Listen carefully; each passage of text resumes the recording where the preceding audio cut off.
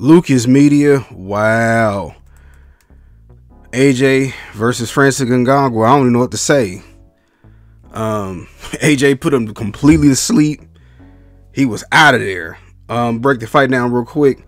First round looked like they was both respecting each other's power. I did see AJ kind of land a couple shots. They both look kind of stiff, but I personally thought that AJ was trying to get a feel for the fight. And then towards the end of the first round, hit him with that straight right hand, and that was it. You would have thought it was almost over, right? But then, of course, he got up and AJ got a little bit more of a feel.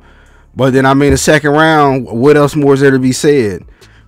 Straight overhand right, straight right. It's over. Over. You could tell Francis Ngannou was knocked out because his leg, like it was like his leg kind of snapped back a little bit. Go back and watch the old Roy Jones fight. I forgot which brother he fought, but when he got hit and you seen his leg bend back. I ain't gonna lie, I did pay for the fight. It was what, $40. I know I'm not a pay-per-view fan, but I do want to support these brothers getting paid, so I went ahead and purchased it. This really goes to show you that two things.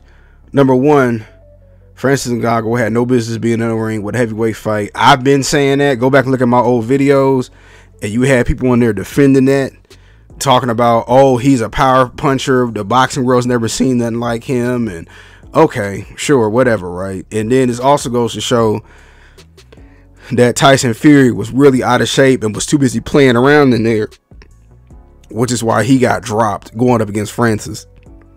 He was like an amateur against AJ. AJ didn't really crack no smiles during the fight, no expression, because he was just, I mean, come on now.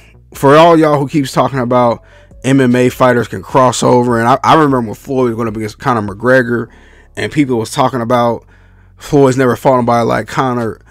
Just like if Floyd would have stepped in the ring, in the octagon, it's the same thing when they try to step into boxing.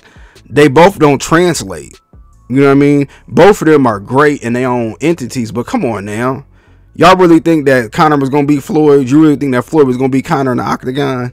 Seriously? But I mean, you know, hey, shout out to Riyadh again, Saudi Arabia. Unlike the American promoters, they're actually able to make the fights that people want to see. And they even had a video game for them brothers. Yeah, it was more Street Fighter graphics, but when was the last time you seen any of the American fighters have their own games? Anybody that's under the PBC or Top Rank or any of them, Ludabella, any of them. When have you ever seen them have their own games and stuff? Man, y'all better, Saudi, man, Riyadh, they okay. I really see they trying to get into live TV, so live events. Y'all see Tyson Fury and I'm Tyson Fury, I'm tripping. Mike Tyson and Jake Paul. You see they finna fight in the summertime. Oh, I'm telling y'all. But I mean, I might end up breaking out a fight a little bit more later on. I mean, I'm not surprised by it. Y'all really shouldn't. There's people talking about AJ is back. He was already back because I didn't put no stock in him really beating Francis Ngannou. Somebody who had their second professional fight. You know what I mean? Like, we got to keep it real over here. But I mean, hey, shout out to both them brothers for getting paid. You know what I mean? But I just want to get my quick thoughts about it. What y'all think?